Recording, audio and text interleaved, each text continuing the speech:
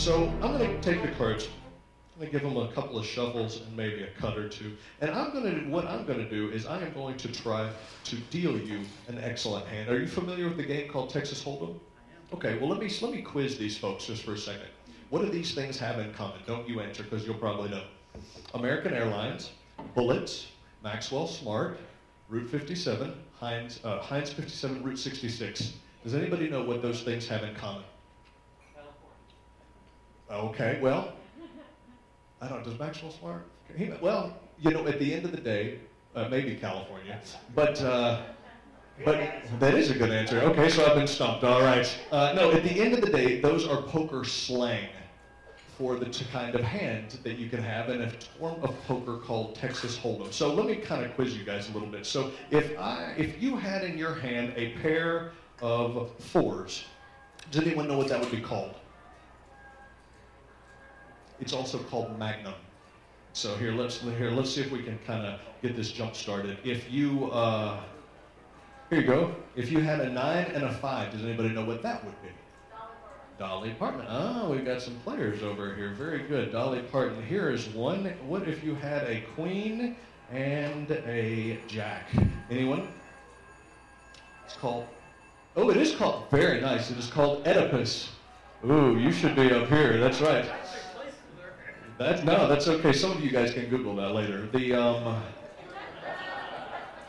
Oh, you know what? We'll go with the queen again. What about this? Queen and a 6. Anyone? Called the Village People. All right, now you guys can think about that one. I'm sorry. Hey, it's not. I didn't make this stuff up. This is what they're called. So what I'm going to do is I'm going to try to give the cards some. You like that one, didn't you? I'm going to give these cards some shuffles and some cuts, and what I'm going to try to do is I am going to try to shuffle you an excellent hand. And, all right, let's give this a try. So I'm going to deal out a number of hands, give you 5 choices to choose from. All right, so I'm going to give you you can play any one of these hands. So you can play hand number 1, 2, 3, 4, or 5. It's Martin. Martin, which hand would you like to play? You want to play hand number 3? All right, I'll take care of these. Go ahead and turn those 2 cards over for me. Go ahead, show them what you got. All right, Queen 5. Now, if I deal you 2 queens and a 5, that would give you a full house. That would give you an excellent hand, wouldn't it? You'd be very pleased with a hand like that if somebody dealt you a hand like that, yes? Yeah. All right, so let's see what we can do. So the first card you deal to the table does not count, and then you deal 3 to the center. And there are, 2 kings. That's okay. Oh, that's not bad. 2 kings and a queen. All right, let's keep going. Maybe I can give you something to develop. Okay, that's not a queen. Oh, hold on. No, that's a good point. You have 4 clubs. Very good. So if I deal you 1 more club, that would give you a flush. Actually, you know what? There's a 10, there's a jack, there's a queen, there's a king. If I deal you a 9 or an ace, you would have a straight, which you actually want the flush because the flush is better than the straight. Hold on a second, though. But hold on. I don't know if you're seeing this, but there's a 10 of clubs, jack of clubs, queen of clubs, king of clubs. If I deal you a 9 of clubs, that'd give you a straight flush. If I deal you an ace of clubs, that would give you a royal flush. That would be good. So you deal 1 to the table, you burn 1. What's the card we're looking for? The ace of clubs.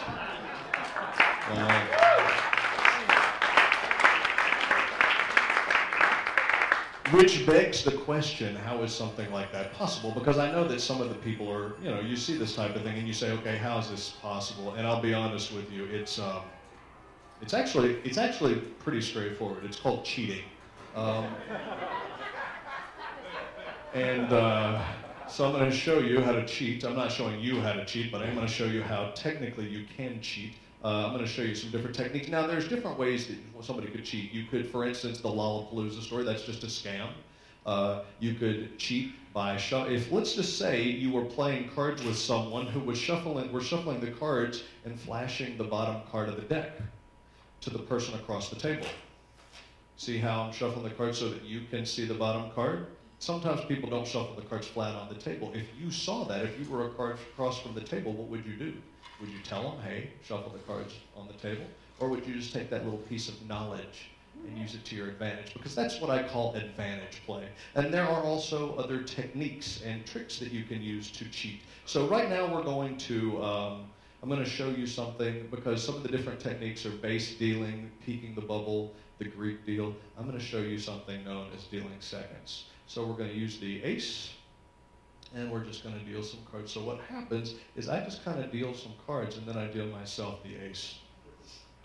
Okay, now hold on a second. Let me show you how that works. It's kind of hard to follow, perhaps, and I'll just leave the ace face up so you can see it. So all I do is I deal cards to them, and I deal myself the ace again. Yeah, thank you. So what is happening here? What's happening is it's called dealing seconds, because I'm dealing the second card from the top. So if the ace is on top, I'm pushing over more than one card, and I'm dealing the second one to the table to the person across from me, so that I can keep the ace for the person I want to win. So you can use that technique. Now, a slightly more sophisticated technique would be to do what is known as dealing seconds and thirds. So you would actually have the two cards that you want in your hand, and then you would push off two. You would deal a third card.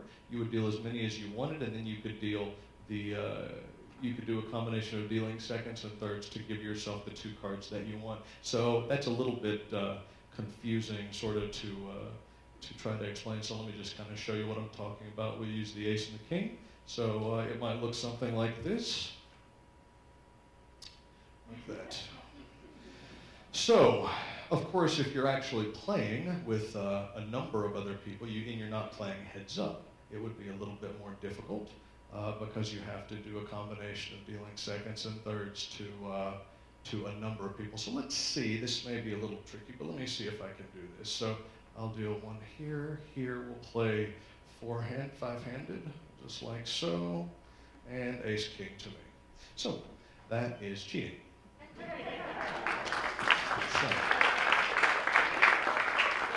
So who wants to play cards later?